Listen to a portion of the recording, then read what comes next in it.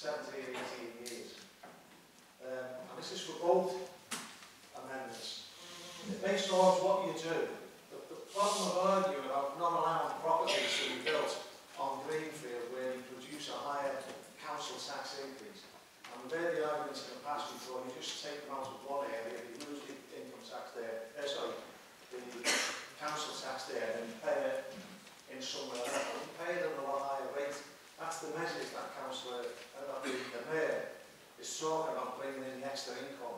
And until we get a lot more higher value properties, which will produce increases in the band rate right across, but it will have a more detrimental effect to the higher band, and it will help the people in the lower band, because it will level that counterbalance out. Until you do that, then you're going to keep having this problem in Liverpool. While you've got slums, derelict buildings, we've got to do something about it. And if that means building on green space to increase that, then I've got no problem with it. One of the other things Councillor Crone says is about the car park. I don't know whether you ride a bike into town, you come in on a car, or you get a bus. As a car driver, I'll just ask anyone who's driven around the city centre over the last couple of years, trying to find a vacant car space for parking, how much fumes you increase in the air by using it. And it's all I'd say is public transport, Kelly. You can't always get public transport at the time you want to take you to the place you want. That's why people use cars. So the actual building of the car park, the mayor said it before, that car park was a liability waiting to happen. People go into the cars, falling over the way the tarmac and pressed up, the way the roots had pushed the floor up, the way people were parking and kicking over into two bays. And I know people who are actually being fined because they were taking two bays up. They were taking two bays up because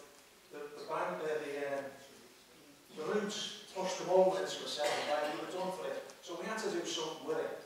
And unless what we've actually done is managed to get a building done which will produce income to the council for the next 50, 60 years. Because that will be the lifespan of the building. And then again we'll help everything that we've got. You're talking about the savings that you put forward, and somebody's already said so, I won't go on too long. You've identified about 3.5 million. The deficit's 40 million. And it's always been said that when you come into the council on budget, 96% of everything that's going to get done, we all agree on. 2% comes to arrangements on, you can move a little bit around, but there's 2% that are controversial. And that's all it is here. You actually have a contact with all, trying to tackle any of them 2% that are the first years. You've gone for all the easy moves further down, which will make you look good in the influence that you put out.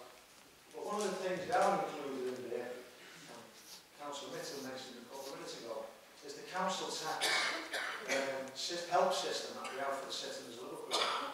If you honestly think you're going to go out and convince people to vote for 10% more,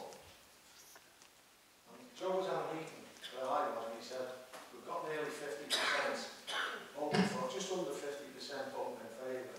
I had to point out, we've got just under 50% voting in favour. That means there's more than 50% voting against it. And he said that we didn't do a big push on it. The people who answered it were the people who would be affected by it. And they didn't bother. We just had the Brexit vote. It was 51%, 49%, not around about then. And there's murder across the country because people say you're trying to change the decision. I can guarantee you, from my experience, if you go out and ask for a 10% increase, the people will laugh at you. You'll never get anywhere. But the other knock-on effect of getting that 10% increase, you haven't even worked out what it would cost this council as additional money to put into the rate of the council tax subsidy that we pay. Because that would take people a lot higher. It means that they will have to find, so the poorest people will be getting hit again on the thing that you're saying will help us out. It won't. Look into the figures, work them out, come back with something that actually adds up, and you might get some support. Because so far, what you put there, you're always arguing about saving trees, you just wasted a tree out of that playground.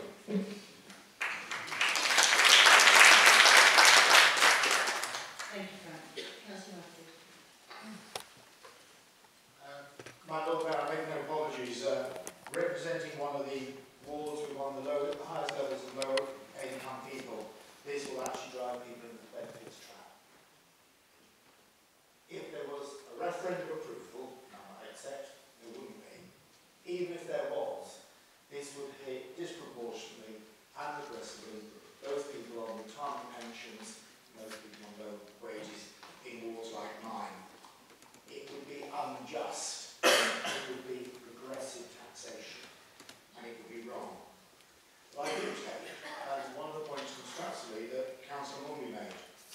sometimes a saving is not necessarily a negative service. I use an example. During the Children's Services Review, I made, and I think Councillor Jolly, when she was with the Dev, made a suggestion, some of the other councillors did. Why couldn't we share management across 2 children's centres and reduce the amount of money spent on administration and actually have a more cost-effective service? Well, the outcome of that wasn't just a cost saving. When we merged West Derby and Tewbrook Children's Services, we actually had an outstanding Ofsted recognising, because the team was a bigger team, often a more diverse area, the team actually offered a better service and actually got more out of that service. So, and I use that as a simple example. A saving doesn't necessarily mean a more adverse service. Sometimes it actually means using money more effectively for the consumer. One of the service savings we've often said in children's services, every education committee, which is why I think this amendment is wrong, was if we actually put more people into foster care rather than care homes, it would cost less. But all the stats show it's a better service for the children. So I was agreeing against that. Had they been at the education committee and listened to that point making. And as for reducing the neighbourhood fund, I made no apologies. Our ward has a regional neighbourhood fund. We've used it to pay for debt advice. We've used it to pay for community skits, which improve the street scene in our ward. We've used it to provide youth services, and we've used it to stimulate other investments that actually bring in more money and use the work of volunteers and voluntary agencies. And I cannot comprehend why the Green Party has got an obsession in tackling local democracy being put in place. I find that astounding for a party that calls it green. It's almost as perverse as Greens opposing allotments. I just don't get it. And one of the things we introduced in our work board was we actually paid for anybody who wanted to have a compost bin and collect them. It reduced the amount of waste in our ward, which is a saving, it's an invest to save, and it helped the green environment. And that's the sort of thing, the green amendment, where people are. I don't get it don't make sense, and I think it's really disappointing. I think we've also got to be honest, the small opposition parties to actually create budget amendments is hard work, it is difficult, and the amount of information we have access to is less. But I think if we're going to do an amendment, let's make one at a time. Thank you. Councillor Fisher now ready to speak. Sorry, just very briefly, really, because it's around children's services, just so it's really clear what we're doing. The reason why this is a saving in children's services is for two simple reasons. One is, as an authority, we don't run our own children's home. We are totally dependent on the prices that non-local authority organisations are levying us to place our children. And a lot of those organisations are national companies that have got no local relationship. And just to give you an example, there's one young man who's in our respite care at the moment. Well, we've been offered a placement for him, but we can't provide it in the city. It will cost this city, if we don't find an alternative, £480,000 a year. So we can't sustain that. And even if we have loads of money, we shouldn't be using taxpayers' money in that way. So we have to find other ways of doing it by creating our own residential children's homes and providing our own services and having a mixed economy so that we can better control the prices around residential care, which is what we're going to do. The other point is around foster care. Most of it, because we don't have enough registered foster carers with Liverpool City Council, we've got no choice but to be dependent on largely private foster care agencies. And the most significant of those that cost us the most money, again, are national companies. One that I can name, and I'm not going to name Fostering Solutions, but they turn over £114 million a year. They're part of a group called Acorn Care. They have 41 subsidiaries. They're owned by 3 directors, every single one of those companies. The money that they generate from foster care, they used to issue Euro bonds, believe it or not. So it's unacceptable. We cannot, it's not right, it sits uncomfortably with me that we should be paying for foster care to organisations that are making an excessive and unnecessary profit out of the vulnerability of our children. So the reason why that saving is in there, particularly in 2017-18, is because we have to move, and you can help us with this, and people in the city can help us with this. We have to recruit our own foster carers. We have to persuade foster carers that are registered with private agencies to come over to us. They will get all the support and more that they get from any other organisation. They get free council tax. They'll get the council tax paid for them. They have 24/7 support. They have annual training. There's nothing that they get that they won't get with other organisations. The difference is it will cost us half as much as it does to pay the other agencies. So in sympathy with what Councillor Mitchell is saying, if it will help you to remove the amendment, that is an explanation of what we're doing in children's services. And I think it would be good for you to support this budget and remove the amendment as Councillor Mitchell said.